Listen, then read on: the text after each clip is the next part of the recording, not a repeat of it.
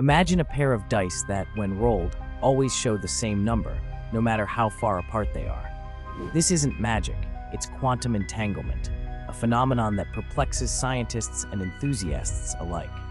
In the 1930s, Albert Einstein famously referred to it as spooky action at a distance, highlighting its seemingly impossible nature.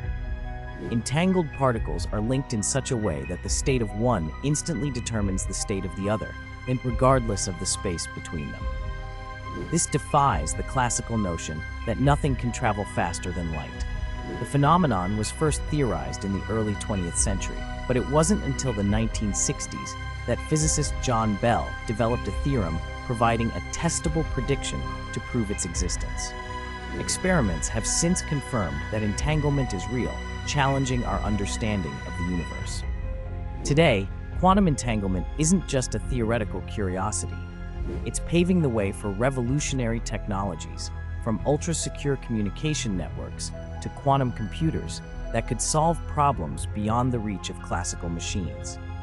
As we delve deeper into this enigmatic phenomenon, we're not just unlocking new technological possibilities, we're also pushing the boundaries of what we know about reality itself.